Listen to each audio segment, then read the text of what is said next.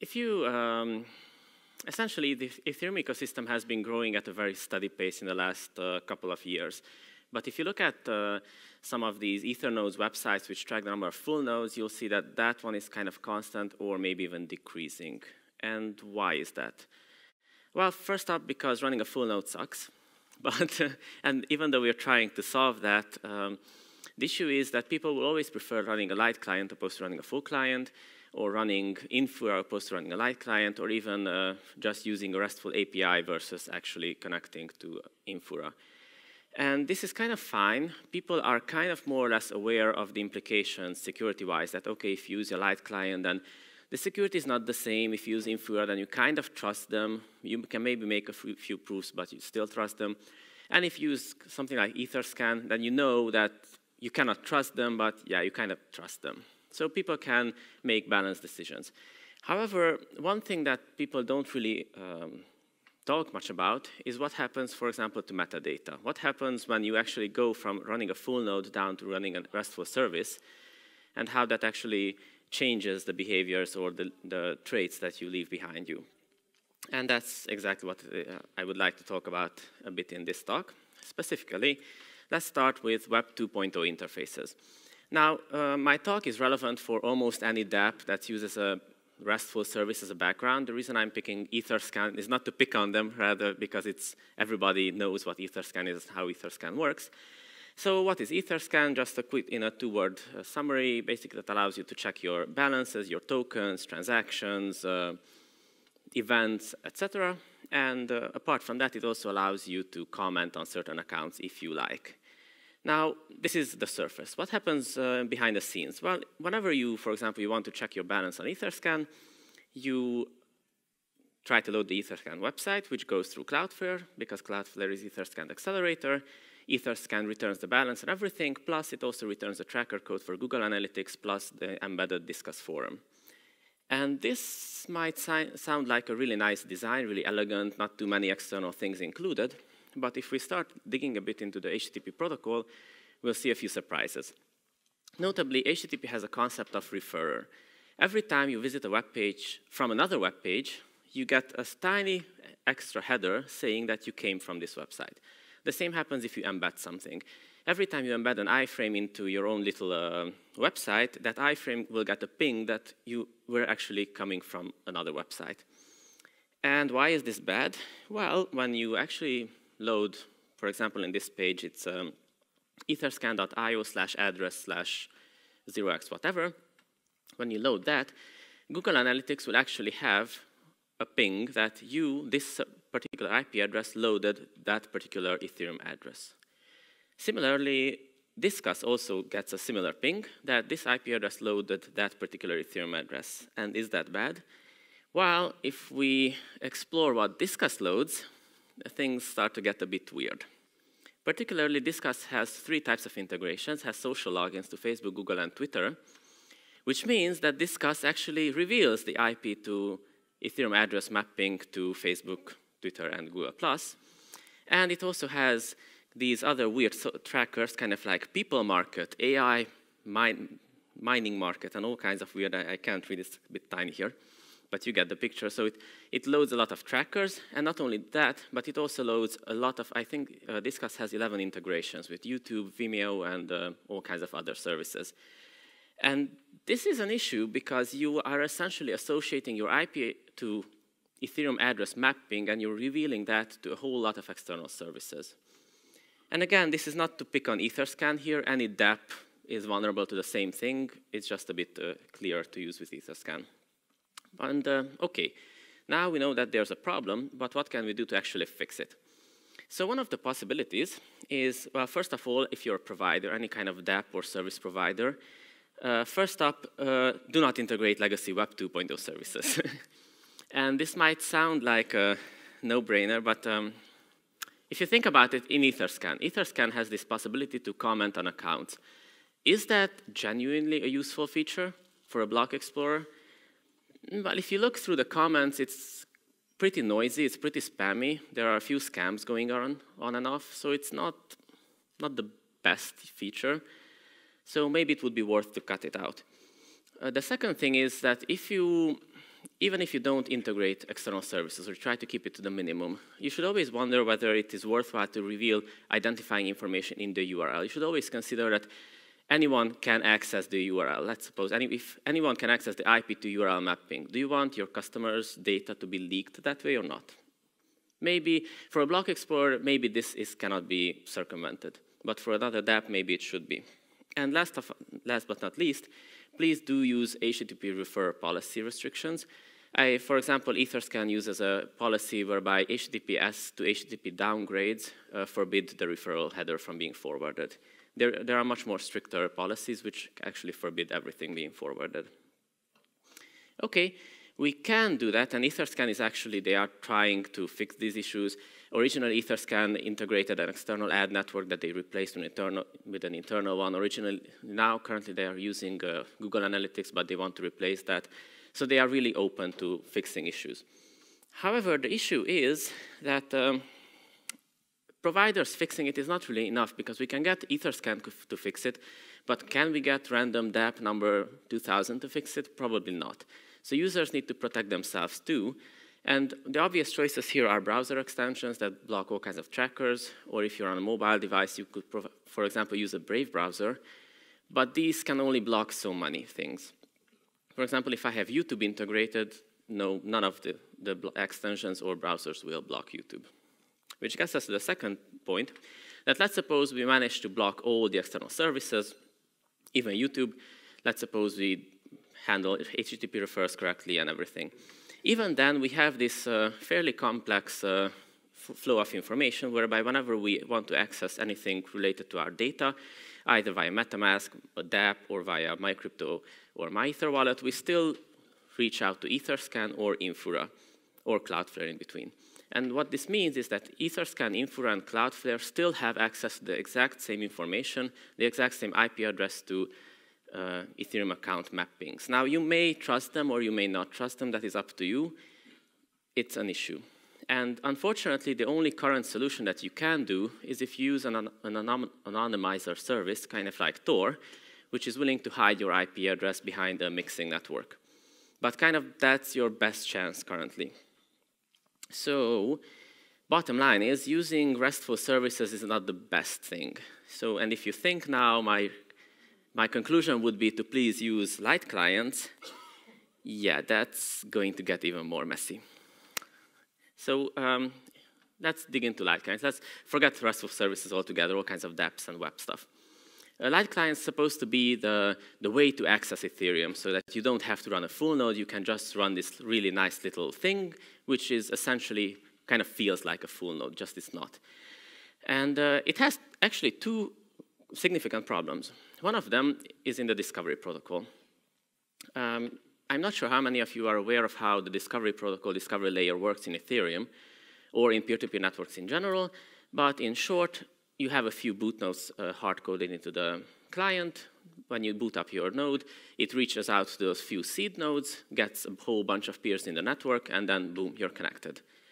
Now, in reality, what happens under the hood is that these boot nodes aren't some magical special databases that track the entire network. Rather, the network itself, boot nodes included and all the other peers included, they maintain a so-called routing table on Kademlia DHT, which is kind of a fancy way of putting that everyone knows a little piece about the network. So nobody knows the entire network, but we know little pieces of it. And if you reach out to enough of them, then eventually you can discover, and you can discover enough nodes to have good connections and have a stable connectivity, essentially. The issue here is that in order to do that, so essentially a routing table requires to be able to tell that this particular machine is at this particular IP address. That's what a routing table does. The problem is, what happens if my IP address is changing? What happens if I have a laptop and I'm not running Ethereum on my home server, rather on my laptop, and I keep connecting to the Ethereum network from all over the world? So if I, for example, last month I was in San Francisco, last week I was in Berlin, now I'm in Prague, next week I'll be in, I don't know, London, the month afterwards in Shanghai, and I keep connecting to the Ethereum network via light client, be that a mobile device, be that laptop, or whatever, Or I can even run a full node on my laptop and do the same thing that's completely equivalent. What the result will be is that every time I connect to the network, I am actually revealing to the network that this machine, which last week was in Berlin, this week is in Prague. And next month I will reveal that this machine, which last month was in Prague, this month is in Shanghai. And this is an issue because this is public information. So anyone in the Ethereum network can, at any moment in time, see where certain IDs are. And not only that, but if you are willing to do this, for example, every day, just try to scan the network every day, then actually you can create an extremely accurate history of where each individual Ethereum node was moving over time, and just nicely plot it on a world map. Now, I'm not sure most people here will be comfortable having their 3 years of history usage mapped out on a world map. But how can we solve this? Again, it's not an obvious solution. One of the simplest things is that, as I said, the main vulnerability is that machines have a fixed IP address assigned to them, and if you move the machine around, then that ID is essentially the global tracker. So we kind of made a cookie tracking on top of the discovery protocol. So the obvious solution, let's get rid of the IDs. So just bin it. Now, we cannot really bin it because it's part of the Ethereum protocol, but what we can do is make it ephemeral so that every time we restart the machine, we get a new IP, and new ID. And this has certain implications. One of the implications is that obviously if I'm running a boot node, the ID cannot change. So boot nodes need to have special functionality whereby the ID remains the same. What happens, however, if I run a full node and I just restart it? I did an update, I restarted it. Normally, if the ID changes, that's not such a big problem. In practice, last minute we told the network that this IP address belongs to a certain ID, and now we're telling conflicting information. And currently, the Ethereum discovery protocol cannot handle that. So if you keep sending in that you restart your machine 4 times, and you're sending in 4 completely conflicting information into the discovery protocol, then the discovery protocol will just go haywire, and you will have a very hard time to connect to the network. Yes, eventually, maybe 5 minutes, 10 minutes, everything will settle down, but it is an issue. And last but not least, if we actually do the same thing with light clients, then we're breaking projects that rely on this behavior. For example, one of them is VIP node, and they are essentially trying to incentivize running full nodes by providing light servers for payment. And then light clients can pay a bit, and then they get the light server services. The issue here is that the authentication mechanism they use is that their payment is associated with their node ID. So take away their node ID, and we just blew up the VIP node business model. And this is, I'm not saying that this cannot be solved. What I'm trying to say here is that these really trivial issues and trivial fixes can have very, very heavy implications on certain players in the network. And often we as client developers don't want to ruin people's days and people's projects. Anyway, so that's the discovery. It is an interesting problem to solve. Now, if we go further deep into the light clients, then how do light clients work? Let's suppose we forget about discovery. Let's suppose we somehow fix discovery. Well, light clients, essentially, they connect to full nodes, full servers, which actually have all the blocks. And instead of downloading the blocks and processing them, they are just randomly picking the block headers, which are kind of is a nice enough proof that the chain is valid, but they do not download the state. And then when we start Mist or any other dapp that we really care about, then the light client will actually fetch the balance. For example, if I have 3 accounts in Mist, then every time a new block arrives, Mist will actually fetch those balances for those 3 accounts I care about. And again, this seems like completely logical. This is the most optimal way to reduce latency, reduce bandwidth, and just make all the traffic useful, except now, all of a sudden, the light server knows that this IP address is interested in that particular account. Oh, and one more, I think I went a bit ahead. So 2 more things that I wanted to say about how the light clients work. So one of them was that they are obviously synchronizing header and then retrieving data on demand, only interesting data. Another really interesting aspect of the light client that I think, apart from protocol developers, most people are unaware of, is that light clients cannot verify the state. So they are verifying the proof of work, but they blindly trust that. So every time you get a new block, you just assume if the proof of work is valid, then whatever state that block is associated with will be valid. And this works because if you have a good connectivity to the network, and you have many people sending you blocks, then it's really hard for somebody to forge a block, because yeah, they could forge a block, but the rest of the network won't accept it, so after a few more blocks, it will just get reorged out of your chain. So nobody can really keep attacking you, as long as your connectivity is valid. So what happens, yeah, I went a bit previously a bit ahead, but essentially with the light clients and on-demand retrieval, the issue is that if I have misconnected and whenever I have an updated block, it keeps requesting the same balance for the same account over and over and over and over again, then light servers will be able to statistically map out that this particular IP address is interested in one particular address. And that's a problem because we get back to the exact same issue and exact same behavior that we had with the discovery protocol, only now we don't have a world map of moving IDs. Now we have a world map of moving Ethereum addresses. And again, similarly to the discovery protocol, this can be done exactly the same way publicly by everyone.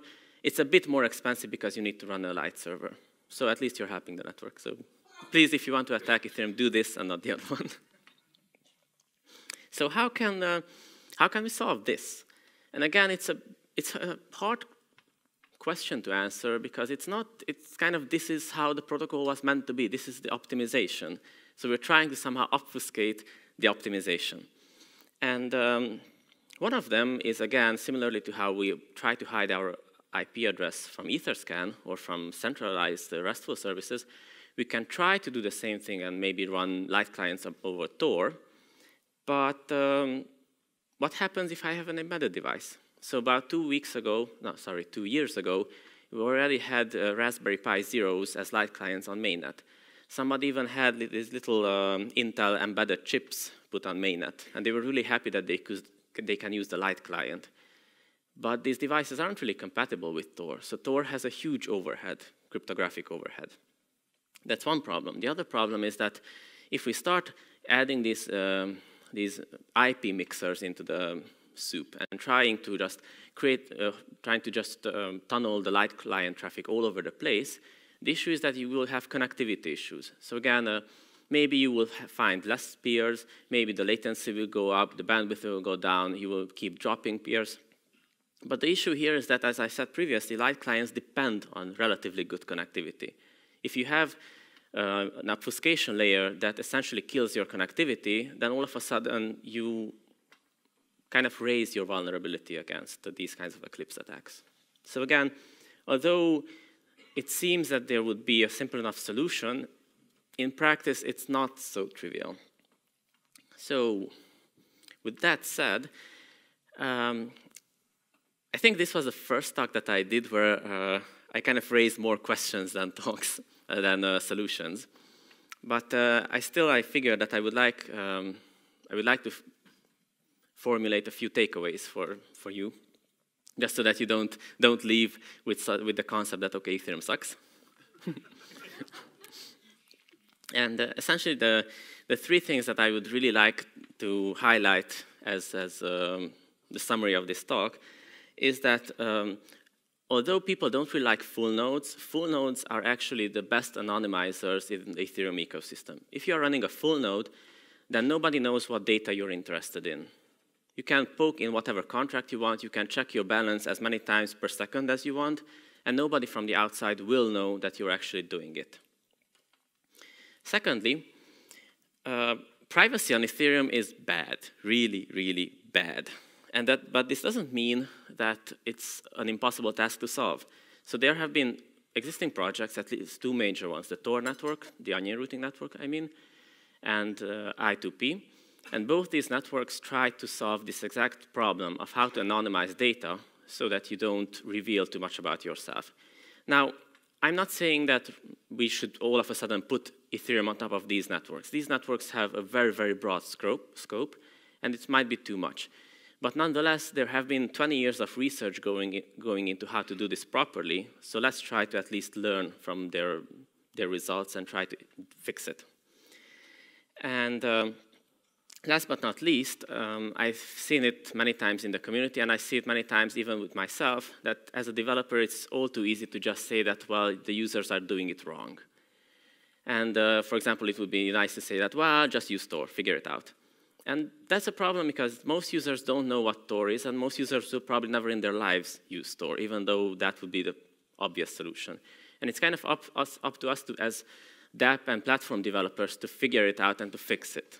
And we don't really want to fix it to protect the users from not only from external attacks. I think it's really important to also highlight that we want to protect users from ourselves too.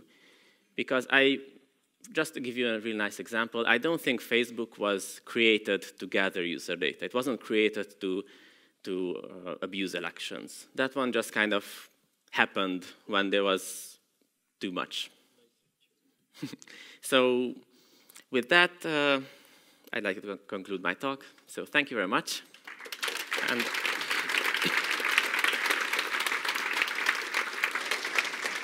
And I guess we have a few possible questions. We have a few minutes for questions, if anybody has any.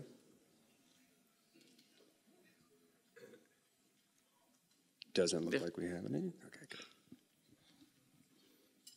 Hey, could you talk more about how full nodes are the most powerful anonymizers in the network with that takeaway? So essentially, all these metadata leaks are possible because you are doing something you are optimizing your traffic in the network. The only way to optimize your traffic is to request only data that interests you. So every time you are only requesting data that interests you, it means that the network itself knows that that particular data for some reason is interesting for that particular IP address. And this thing you can completely hide with a full node, because a full node essentially gets everything. But this only for read accesses, so when you write, the anonymity problem still exists. Yes, so that's, again, another interesting question, that while we are just reading the chain, this completely solves it, a full node, but when we are trying to transact with the chain, then if, for example, somebody manages, let's say, I run 1,000 full nodes, and I start monitoring where certain transactions are coming from, then that can be used to eventually statistically hone in on a certain IP address, that this IP address is usually originating some transaction. And here my solution is, I think, for example, IPFS is also looking into exactly the same problem. And their solution, or let's suppose their ideas are all revolve around the I2P protocol, because it's essentially a message-based protocol that tries to somehow mix the transaction a bit in the network before popping it out somewhere. And as far as I know, Monero does the same thing for the same reasons. So that's again something that many people before us did, and people are doing concurrently with us. So it's not an unsolvable research problem, it's just an engineering problem that we have to pay attention to. Yep. Thanks for your talk, it was really good. I think probably most people in this room have done all the bad things that you mentioned throughout the talk. So is there anything you recommend aside from running a full node to either like go forward or perhaps anonymize things with these services more? Yeah. Well, I guess my recommendation, I can only recommend what I already recommended within the slides, that if you are accessing block explorers, I think browser extensions are the single most important thing. If you are really paranoid, then Tor network is also an essential thing. So that with the Tor network, you can completely protect yourself against typical browser-based dapps from tracking you. If you are actually willing to run a light client, that's a hard problem. That's up to the client developers. Would you recommend as a general rule to regularly clean out the node key? So as long as your server is stable, the node key is fine. I mean, if you are on the laptop and move around. Yeah, so if you are on a laptop, I think that would be the first no-brainer solution that we have to do, is we have to keep so for example, if you run a light client, every time you run a light client, we should reset the node keys. We should use ephemeral node keys. Even better, I would suggest that maybe even for full nodes, we can use ephemeral node keys, and just if we restart them, yeah, maybe it will have a bit harder time connecting to the network for the first couple of minutes. So I think apart from boot nodes, nothing in the network really requires stable keys. Okay, can we please another round of applause for Peter? Thank you very much.